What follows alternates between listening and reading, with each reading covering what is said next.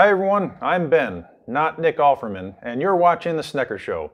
One of these panels is Baltic birch plywood and the other is regular birch plywood from the Home Improvement Center.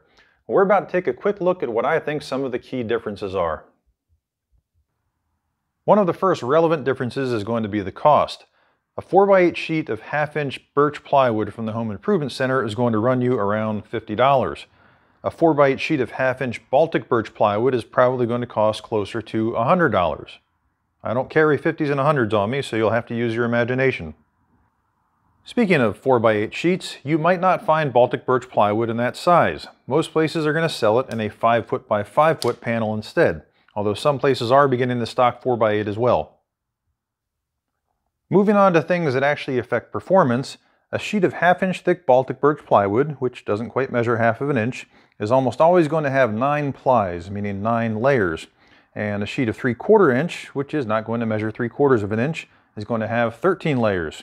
Whereas a sheet of regular birch plywood from the Home Improvement Center, in this case 1/2 inch thick, is going to have 5 layers or maybe some other number depending on the manufacturer.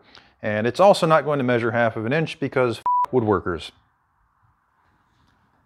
In case you're wondering why more plies actually matters, here's a piece of Baltic birch plywood lying flat on my table saw top. And here's a piece of regular birch plywood not laying flat on my table saw top. All plywood can be bought in different grades, and I'm not going to get into detail on the grading system because it would be easier to just look that up than to try to memorize it from this video. But I will say that in general, Baltic birch plywood is going to come with 2 nice faces and solid cores in the center without a lot of gaps, or any gaps. Whereas the birch plywood you get from the Home Improvement Center is going to have an ugly side, and it might also be ugly on the inside, like the people who came up with nominal thicknesses for plywood. Speaking of plies, this might be a surprise. Baltic birch plywood is made entirely of layers of Baltic birch lumber. Regular birch plywood is going to be cored with something else, in this case, poplar. In case you're wondering what the difference is between poplar and birch, I have here a piece of poplar and here a piece of birch.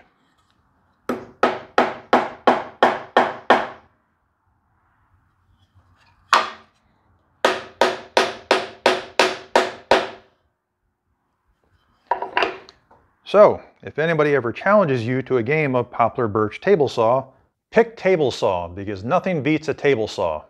Thanks for watching.